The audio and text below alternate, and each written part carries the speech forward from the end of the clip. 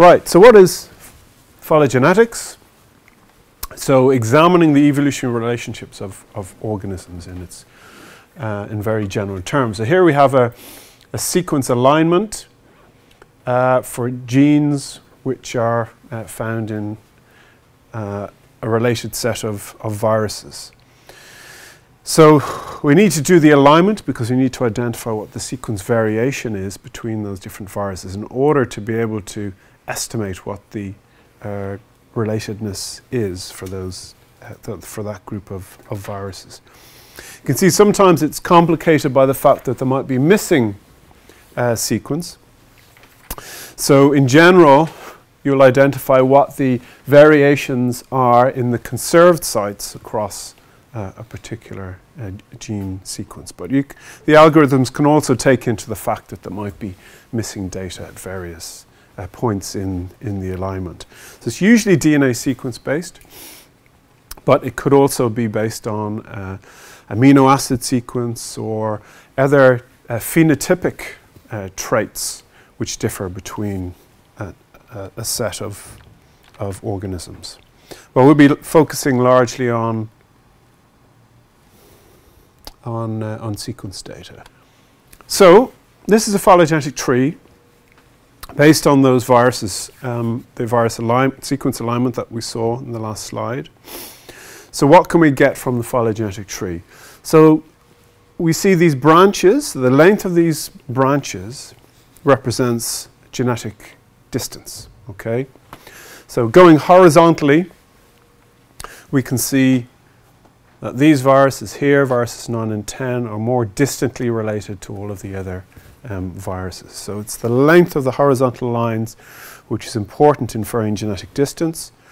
And this down here is the key. So 0.07 refers to nucleotides per site in the alignment. Okay, so that gives a measure of the scale of the genetic distance between each of the virus groups. Okay, feel free to interrupt at any stage if I'm not being clear, or if you want to ask any other questions. Okay, and this, roughly speaking, is also a measure of the time since these viruses diverge. So the greater the length of the branches, the likelihood that it's a longer period of time since divergent from the most closely related sequences. But we would need, in order to able to calibrate the tree, in order to put a time frame on it, we would need to have a sense of the rate of mutation that had occurred across the phylogenetic tree. So we need to have an estimate of the mutation rate. But overall, the length of the branches is approximate to the length of time since divergence. So this is the same tree, and we've indicated here in green, these are called the tips of the branches. Also, some people would refer to these as the leaves on the branches. Lots of tree analogies here.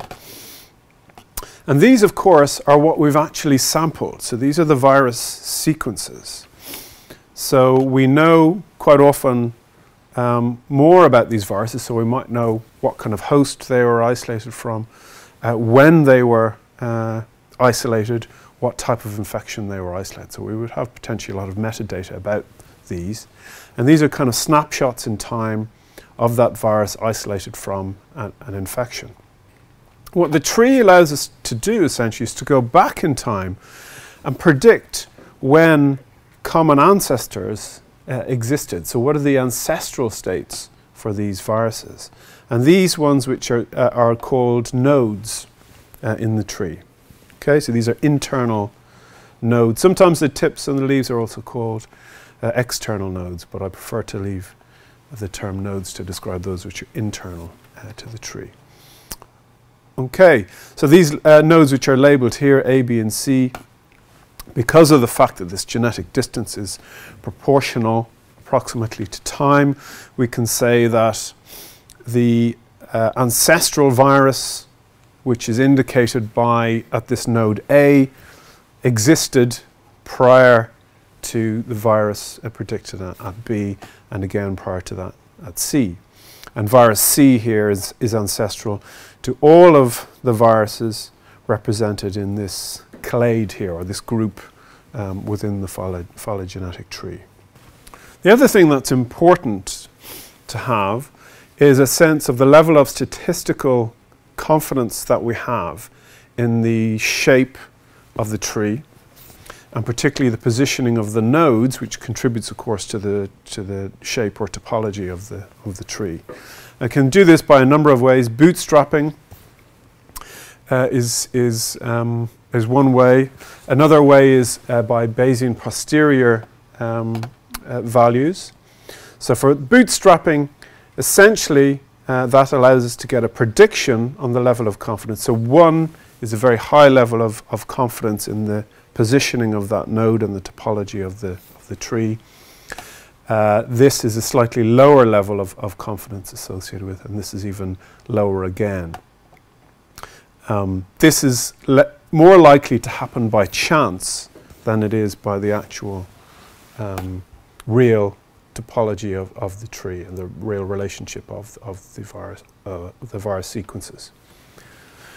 So essentially, if you see a bootstrap value of 1, that's a very high level of statistical support for the positioning of that node and the branch pattern in the tree.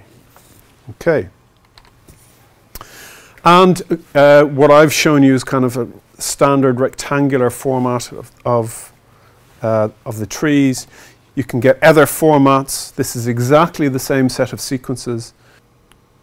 Yeah, so these are other different formats of phylogenetic trees. And I'll point you to this website, which my colleague, Professor Andrew Ramba, who's based at the King's Buildings, has put together, which very nicely goes through how to interpret a phylogenetic tree.